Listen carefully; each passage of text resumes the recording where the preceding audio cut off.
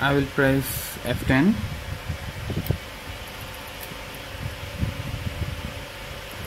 This is my BIOS, and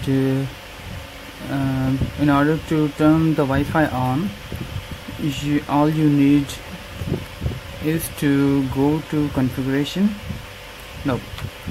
exit, and load setup defaults.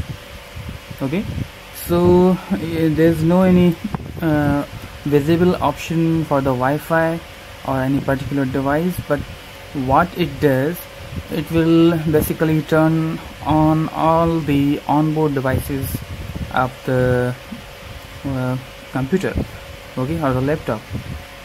So basically when you will press enter, and it will say load setup defaults, and you have to check yes. Okay, so the default settings have been loaded. Now make sure that you save these changes, okay, by pressing selecting this option. So you will hit yes. Okay, but before I do that, sometimes we use multiple stations, like using the software like VMware to operate a different virtual system in Windows, okay, like Linux or some other.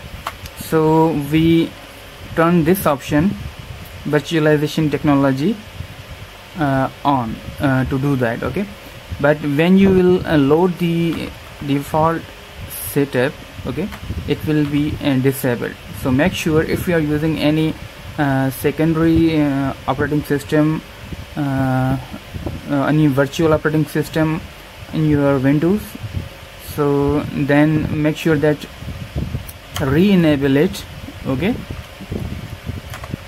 and then go to the exit and choose this exit saving changes and press yes. Okay, so now when the Windows gets restarted, you will see that the devices like Wi-Fi and Bluetooth are turned on. So this is normal. Okay, so that's how you turn the Wi-Fi on without using keyboard. As you can see that I have this Bluetooth keyboard, the actual keyboard on my laptop was not working, and this is the solution I came up with. Thanks for watching.